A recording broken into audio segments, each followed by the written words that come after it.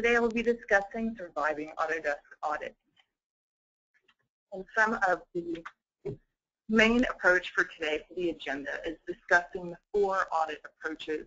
We will also take a note of the focus of each of the Autodesk audits, in addition to a detailed look at the audit process, which includes conducting the actual audit scan, negotiating, and finally concluding with settling a case. In addition, we will discuss some key Autodesk licensing terms which are important to focus for future compliance. In addition, we will discuss the impact of a main Autodesk case, the Werner case, and the importance of serial numbers. We will also give you a few tips about managing future compliance. There are 4 main approaches initiated by Autodesk. The first is by Autodesk in-house technical compliance team. They reach out to different companies that already have existing Autodesk products and ensure that all of their products are licensed properly, that there is not an over-installation of each of the products, and to offer any assistance with upgrades or compliance.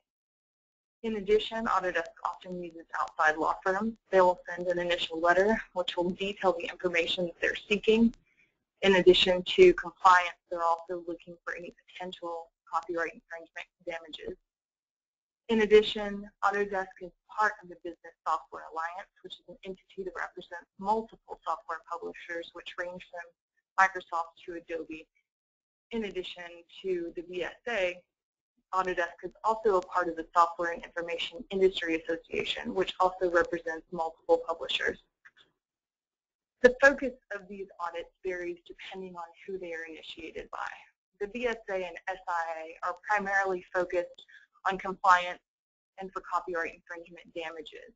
As a result of those audits, any unlicensed products will be penalized, in addition to a requirement that following that audit, all of the products are properly licensed within a certain period of time, ranging from 30 to 60 days.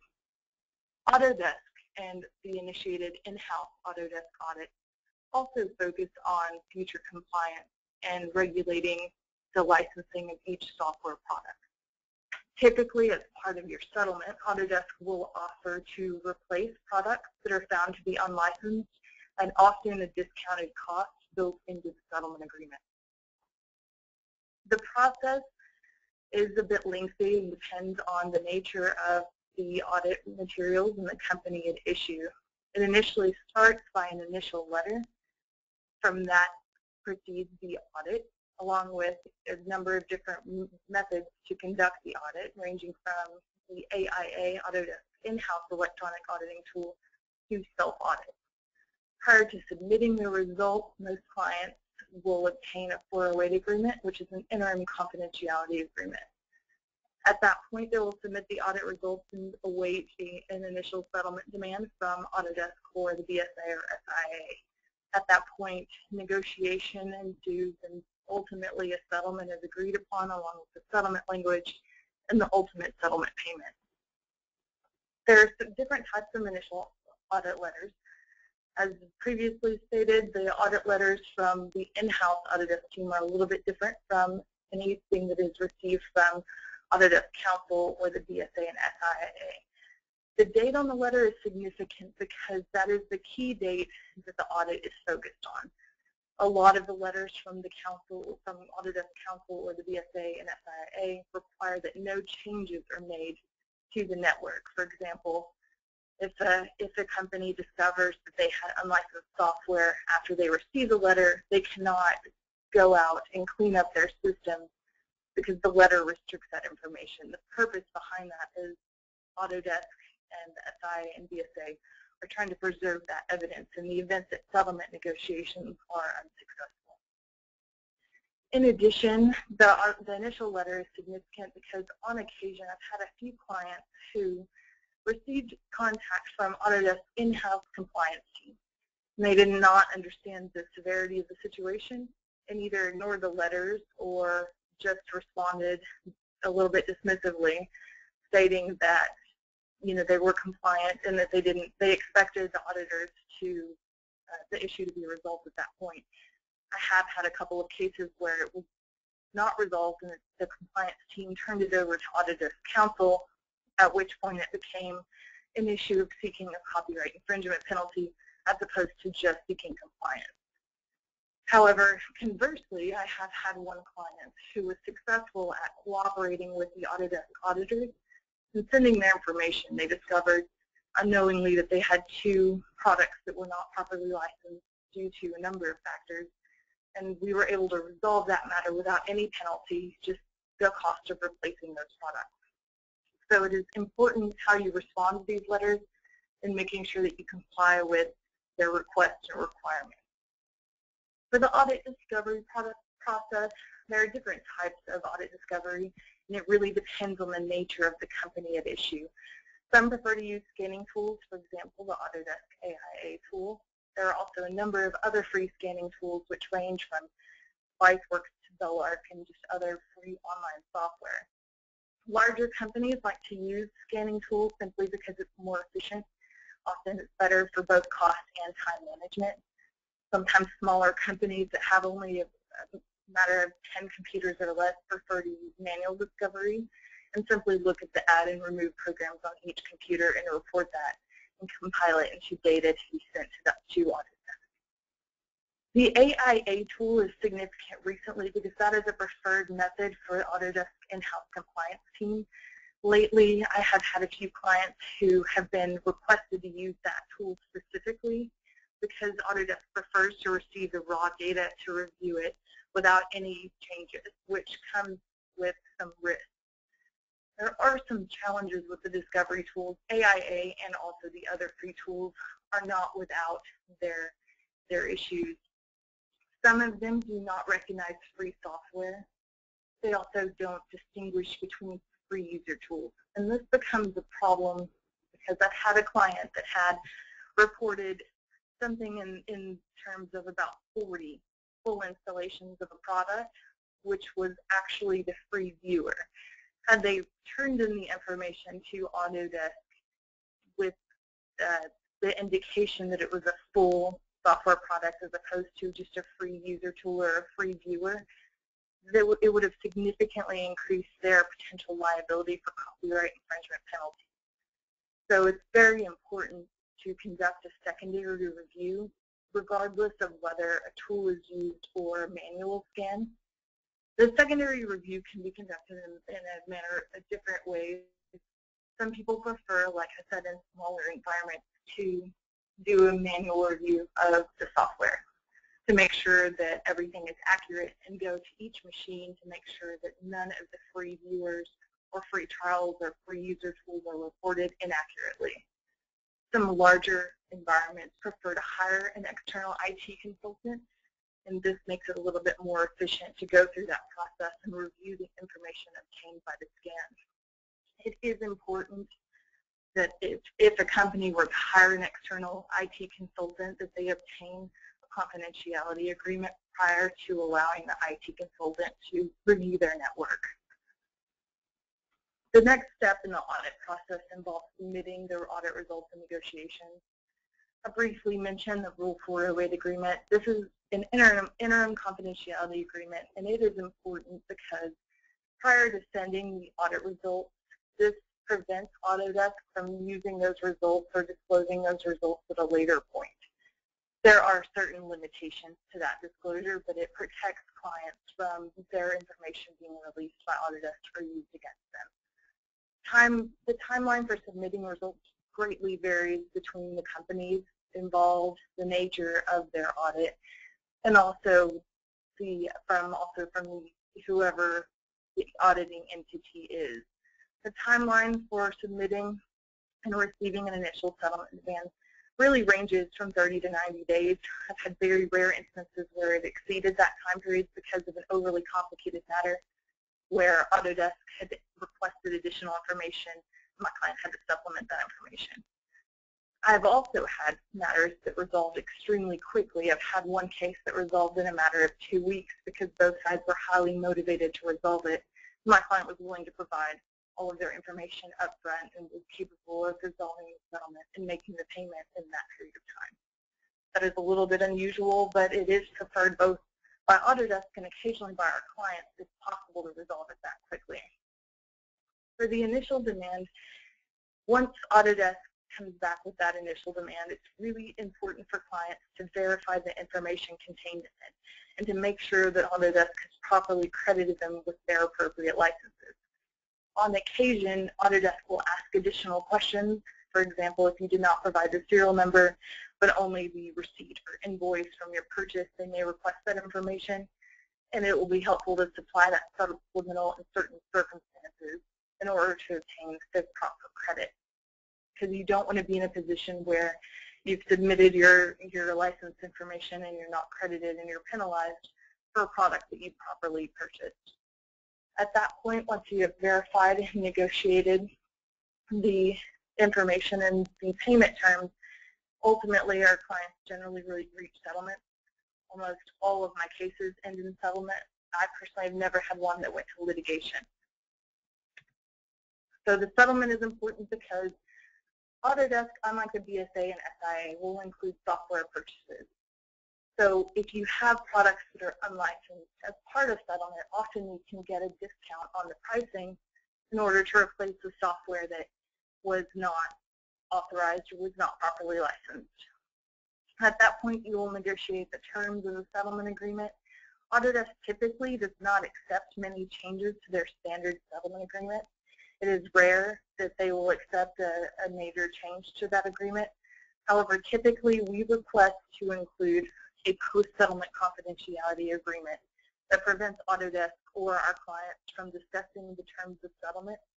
Some of our clients prefer to not have that provision since the audit itself was so problematic. They prefer to disclose everything about the audit to the public. But most companies like to avoid the bad publicity associated with it, so they prefer to obtain the confidentiality agreement. In addition, we try to include different terms that limit the liability of our clients as part of resolving the settlement agreement. We have had one case recently where we were able to negotiate a change to one of the terms for our client who was seeking to deduct his settlement payment from his taxes. He requested that we change the term from settlement payment to software purchase. He was purchasing some software products as part of settlement.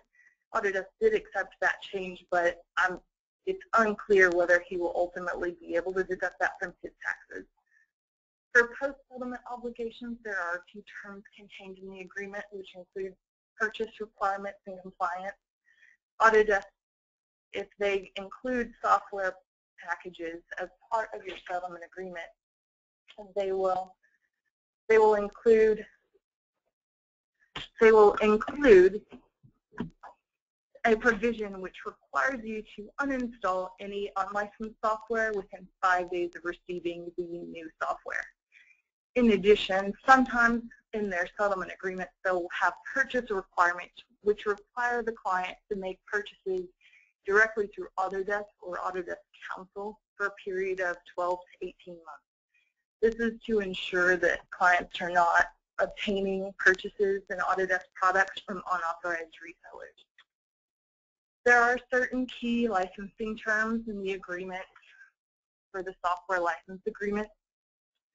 For installation, there are certain terms for installation, use, and backup copies, and it depends on the type of license that is obtained. For example, the standalone license can only be installed on one computer for one person's use. They may also install one backup copy, which is only to be used if something happens to the initial copy. In addition, a person may also install one laptop copy for use by someone who also owns a desktop. The purpose is that the laptop copy is only used for remote access purposes if a person is traveling. They're not meant to be used concurrently. In addition, many of their products also have geographic restrictions, which require you to purchase the Autodesk product and use it in the same territory or location that you purchased it from. There are different types of licenses. One of those is the network license, and this may be licensed on a file server, and they will have a certain amount of access for users. For example, a network can come with a certain amount, say 10 users, and no one may access more than 10 concurrent users from that file server. There are a couple of other types of licenses, which include the educational student versions. Those are meant solely for personal or educational use. They have restrictions on use for business or commercial purposes. In addition, trial or evaluation versions are used only for testing, and they also have restrictions on use for commercial purposes as well. For upgrades and cross-grades, if you purchase a subscription, you have certain other rights and ability to more easily access the upgrades and cross-grades. Each of these also have restrictions, so it's important to note that if you upgrade a product, you have a certain period of time to uninstall or remove the previous product. And that time varies based on the product. For example, for some AutoCAD, it's 120 days. For cross-grades, that period of time is generally around 60 days. One of the key provisions that's very important for many of our clients is transferability. There are restrictions on the resale and transferability of each of these products, and that is outlined very specifically in each of the agreements. You cannot sell, distribute, rent, loan, sublicense, or lease any of these products. And that's where often our clients get into trouble when they're purchasing from someone who is an unauthorized reseller who is not able to convey a proper license to our clients. In addition, another important licensing term is audits and inspections. Autodesk can, in their license agreement, with reasonable notice, inspect and audit a company. And this may be done either electronically, which is the result of many of these initial letters that our clients receive, but they may also reserve the right to conduct an in-person audit during a client's regular business hours. If unlicensed software is found as a result of that audit, the company must pay unpaid licensing fees. And also, what's important about this provision is if Autodesk finds that the licenses are unauthorized, they may terminate the license. For example, if you've over-installed many of your licenses, they may render that license void. One of the key cases that helped shape a little bit of the licensing terms and make a few amendments to the software licensing agreement is Berner v. Autodesk.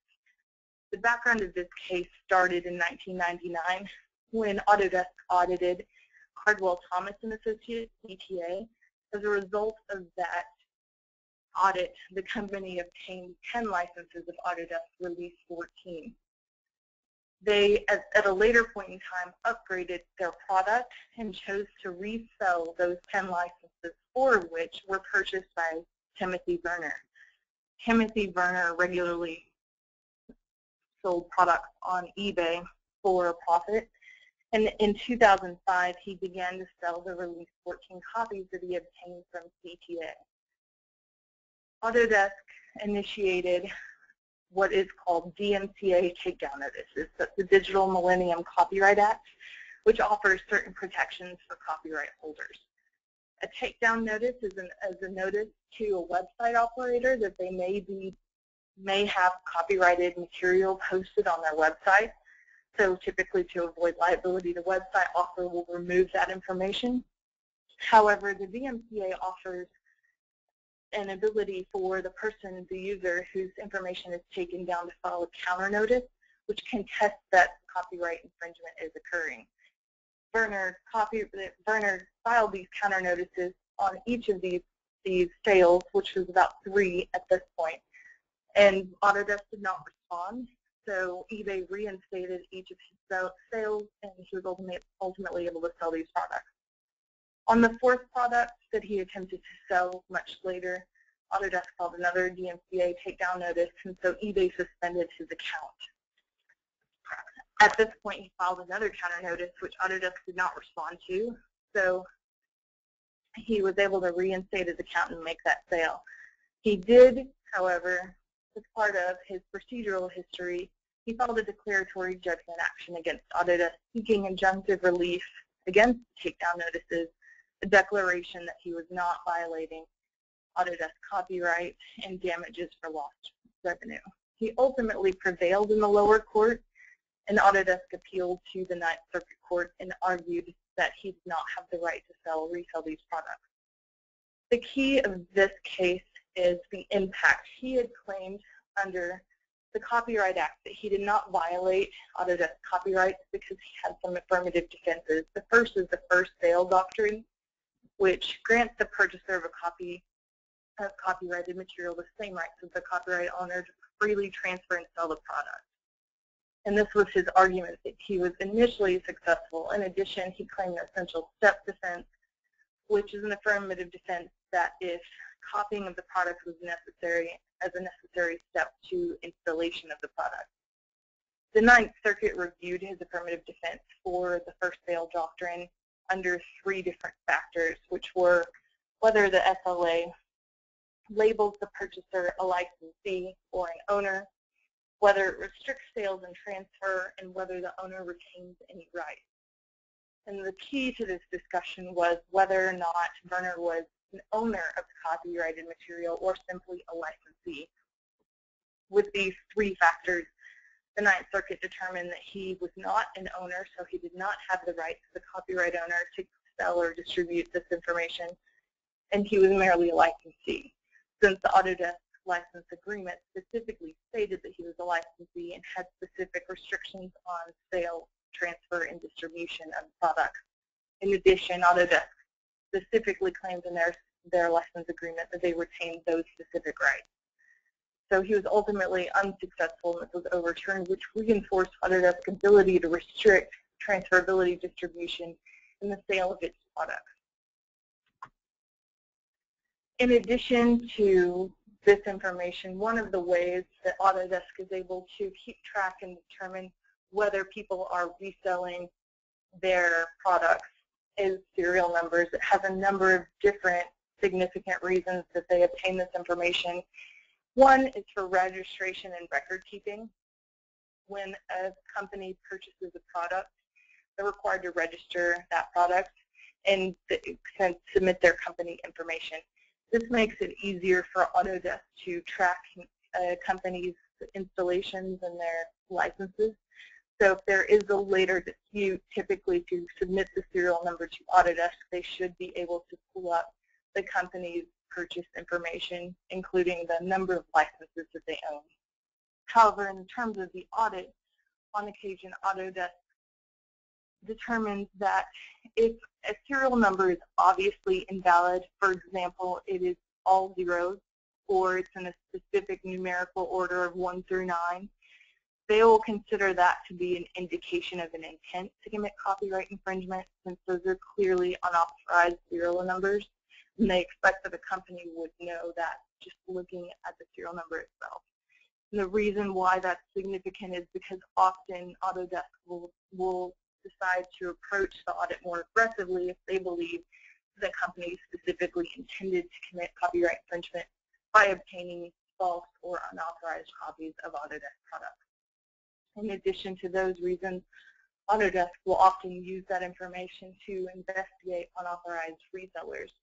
And they do this by tracking down who the company purchased these products from and pursuing copyright infringement claims against the unauthorized resellers as well.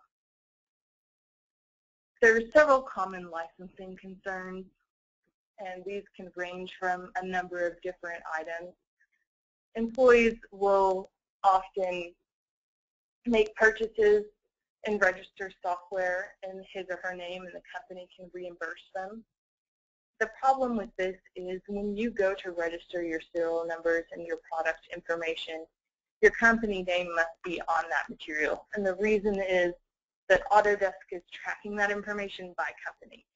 Part of the license agreement restrictions include information about each of the company, and those restrictions on transferability means that if an employee purchases it in his or her name, that is the employee's own copy, and that may not be transferred at any point to the company. So if the company reimburses the employee for that information and that product, that does not automatically transfer that product to the employee, to the company's name. So if the employee were to later leave the company, but the Autodesk products remain with that company, it then becomes unauthorized since the employee is no longer using that information, and they can't simply transfer that to the company. In some instances where there's a change of company ownership, it's a little more complicated and depends specifically on the facts of each case. For example, one company that I dealt with had a change of ownership where the father and son were a partner in a firm, and the father retired, and so the son took over the firm and changed the name. Well, the products were registered in the initial name with the initial principal, which was his father. So this was the point of contention during our ultimate audit with Autodesk, and went back and forth, and we were ultimately able to reach a resolution. However, Autodesk did offer, as part of that settlement, ability to change the name of the ownership of the products for a fee. This is not something that Autodesk typically does, and it's specifically restricted in their agreement, but in certain circumstances, you can successfully obtain that information and that change of ownership for those products from Autodesk. There are also other concerns. For example, consultants sometimes hire companies specifically to do a project, and they want to use a specific product. For example, AutoCAD, as opposed to another type of CAD product. And in these instances, I've had situations where these consultants or independents want to provide this software, and the ownership is a little bit fuzzy. And so when it's audited, this software is on the company's computers, but it's technically owned by the other company that is seeking their assistance in conducting the project. This is something where it's important to have an attorney assist with looking over the licensing terms, especially if it's a situation where you can argue that it is outside of the scope of the audit, or if those products or the computers that are used are not owned by that company. Sometimes if a consulting company comes in and brings their own equipment and their own software, then it's possibly something that can be limited in scope. However, this is a little bit tricky just because sometimes when you're looking at the agreement, you can determine that none of the products can be used for commercial purposes for that company that's not registered by that company, and that's an argument that Autodesk often makes. So it is important to acknowledge all of the key licensing terms before engaging in any agreement similar to that.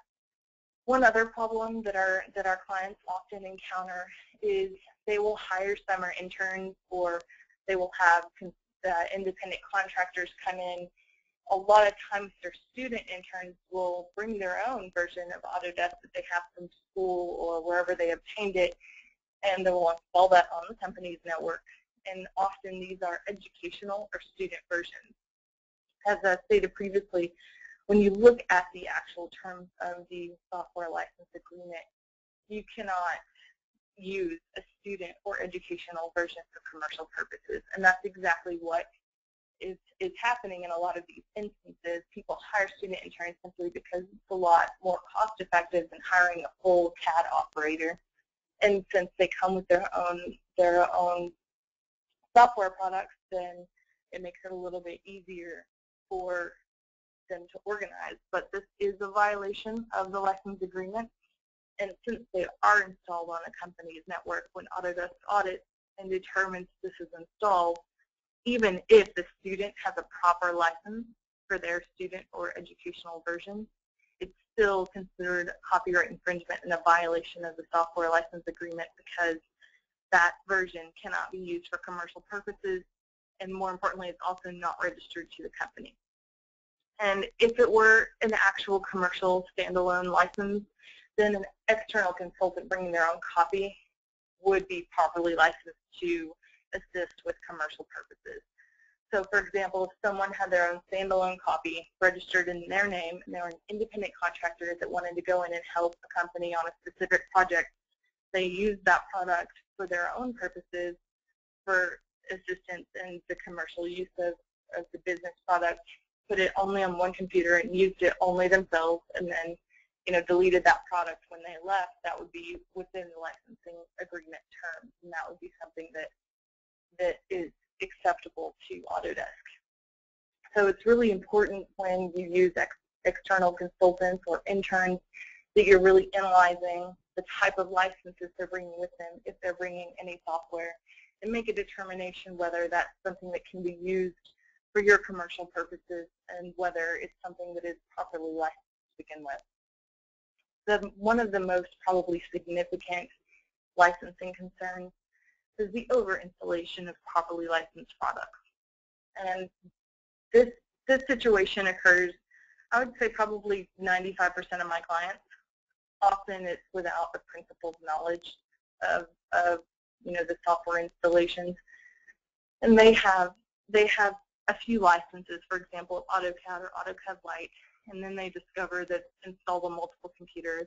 I've had some clients where they had an installation on a computer that had been decommissioned some time before the audit, and there was no reason for that to be used. But an in-depth analysis revealed that it was simply a backup copy that they had used, that they had installed in the event that anything happened with their initial copy.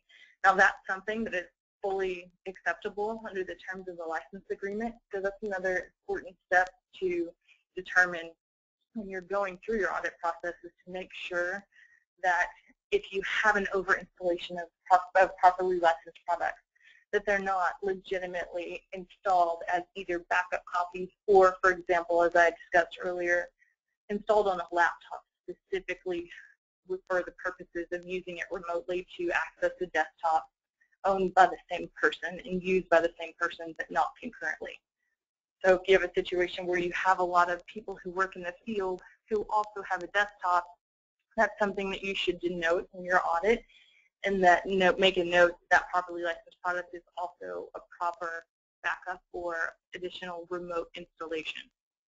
This will prevent you from being exposed to additional liabilities, and ultimately it will decrease your settlement if you have an accurate understanding of what your network has installed. For future compliance, there are a number of different ways that you can assist with determining how you can go about obtaining proper licensing, how you can install the correct protocols to make sure that no one is installing products that are not authorized, and generally regulating what is installed on your network. So in the event that you were ever faced with an audit, you are quickly able to obtain the necessary information and also your licensing information and demonstrate that you're properly licensed.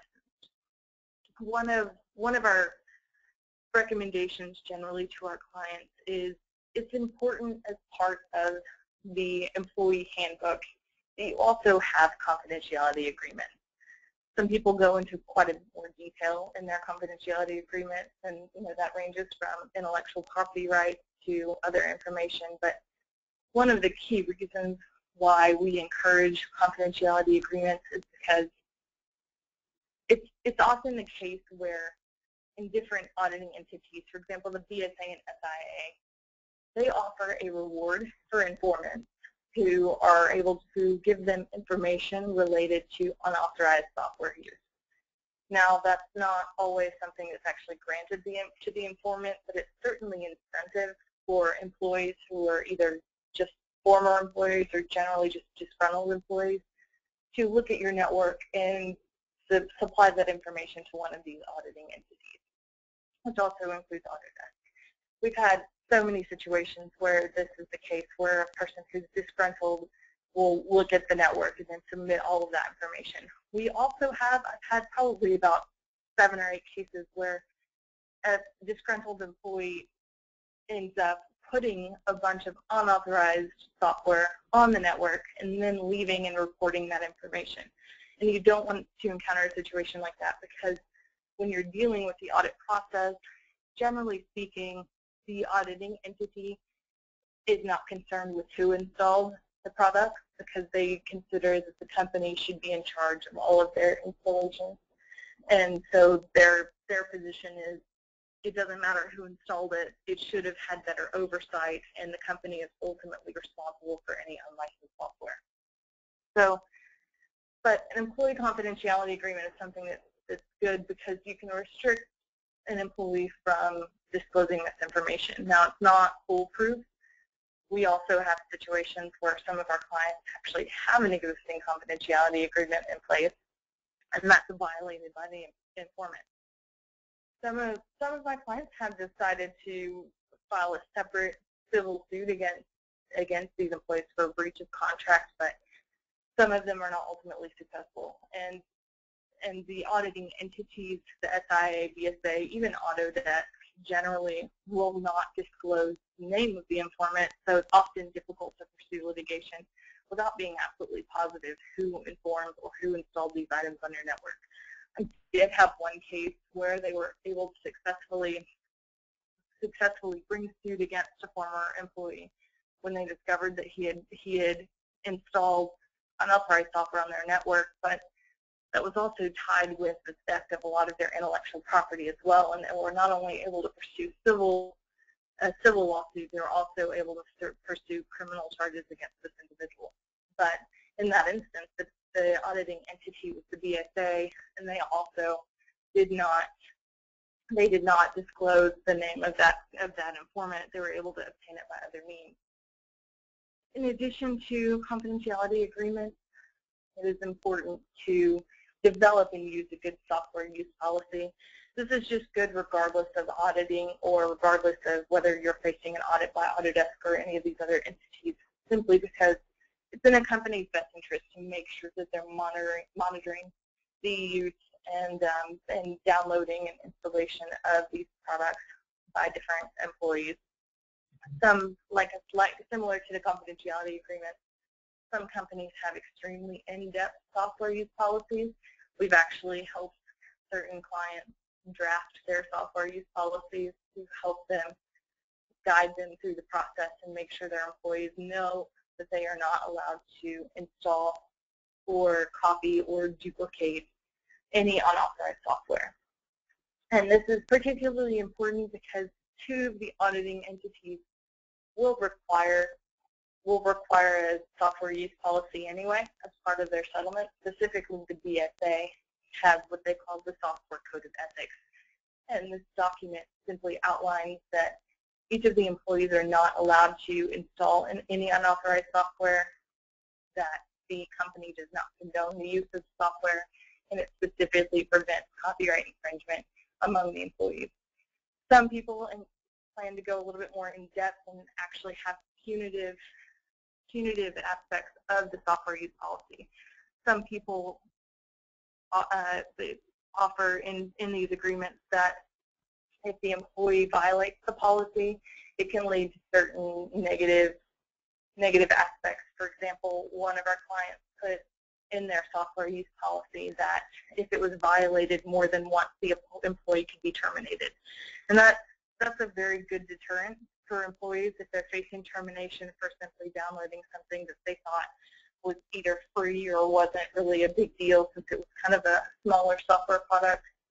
It's important, and especially when you're facing Autodesk cases where you're installing products that could cost $1,200 to, AutoCAD is $4,000, anywhere upwards from there. You don't want a situation where your employees are just copying media and putting it on multiple computers.